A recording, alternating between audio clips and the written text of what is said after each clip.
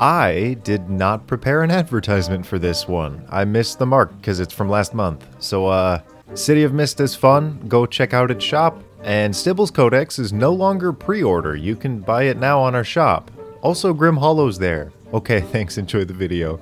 City of Mist is an incredibly unique RPG because you can play it in any setting and as any character. But the most important part of freedom comes with the recommendations. A bit of an explanation as to how you can express that freedom. So the character creation in City of Mist gives you 4 theme cards that define who you are and what you can do. And these 4 theme cards are divided into 2 categories, Mythos and Logos. The more Mythos you have, the more superpowered and unstable you are. The more Logos, the simpler and more tied to reality you are. Not saying that Logos can't be cool, but there's a reason I'm excited to talk about Mythos first. A mythos is any historic person, event, character, fiction, or story that had an impact on humans. People who awaken these powers through the mist of the city suddenly get powers pertaining to that myth.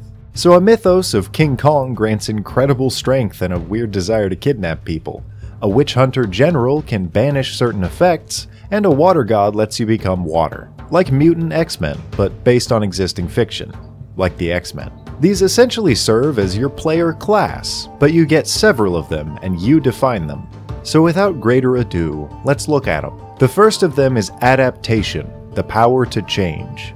Adaptation mythos might include Merlin and other wizards, elementals, alien mutations, doppelgangers, time manipulation, and other things that have diverse and reactive effects. It even constitutes the ability to create machines or living puppets, like external things that can help you tackle new situations.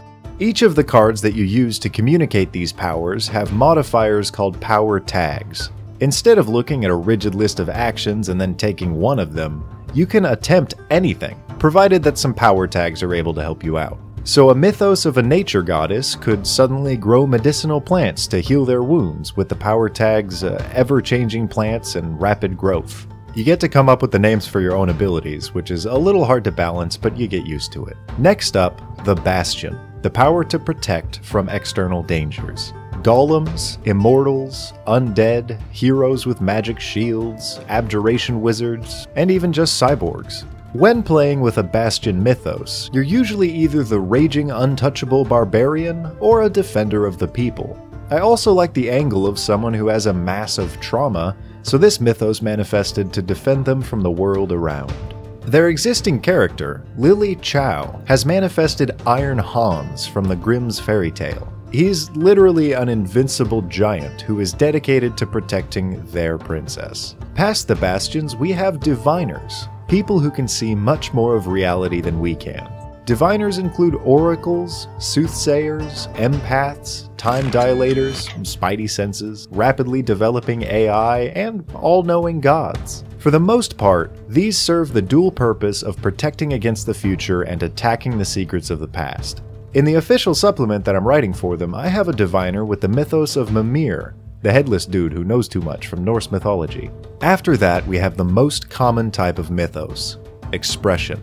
Raw power forged by raw emotions. As the rift of an expressive mythos, you enact the changes that other people defend themselves from. Their goals and the strength of their emotions change the course of history and affect most of everyone else's lives. Ice queens, witches and sorcerers, politicians, combat masters, giants, nature itself. Luck gods and spirits, tricksters, and other self-motivating forces usually fill in their ranks. With one of these mythos, you are scary, but you are important. Next up, mobility, the power to be untethered by most harm and most responsibility. Speedsters, Icarus wings, teleportation, summoned mounts, crazy ninja parkour people, jetpacks, and what have you. Mobility mythos are super fun to play with, and they're really fun to write. I made a biker gang with the mythos of the Wild Hunt, and their bikes can just ride the mist like paved road. After that are relics, objects who own their stories. They keep history intact, and in some cases have as much emotion as the rift that holds them. These I can just name. I don't know, Excalibur, the Infinity Gauntlet, Gandalf's Staff, the Eye of Vecna, Chekhov's Gun, The skeleton key, Santa's bag, voodoo dolls, pretty much anything that you'd find either in a museum or locked away. They're super diverse, can be sentient, and could even be cursed. That's the fun of playing with them. Their diversity doesn't really pertain to their character. A rift might have a cursed but enchanted Tonto, and either have to give it up or commit seppuku. I forgot to mention that mythos want their stories to be retold, not abused.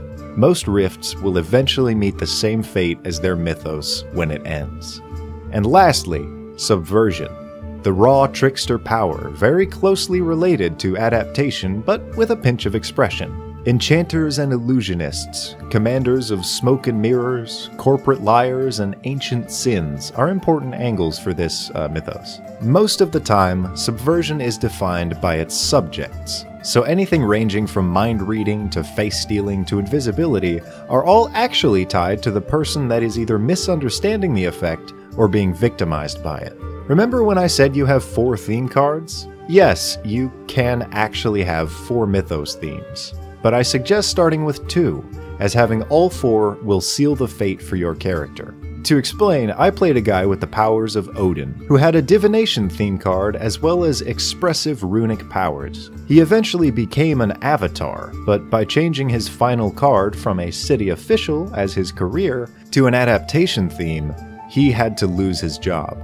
And after that, he was doomed to face Ragnarok and die. Also note that one mythos can have several themes. You don't need 2 myths. Spider-Man would probably have both mobility and the defense of divination. Someone with the myth of, Buddha would probably have luck-giving expression and peace of mind that comes from some cosmic bastion. I highly recommend grabbing the books, they'll be linked below. And their expansions feature even more themes like Conjuration, Destiny, and Familiars. I'd love to go through the comments and see a bunch of super obscure inspirations from religions I've never heard of for different mythos, so whatever media that you're inspired by, I'm curious to see. Also, adapting them into New Age characters is amazing. Thanks for watching. I'll do the logos next, but until then, more D&D.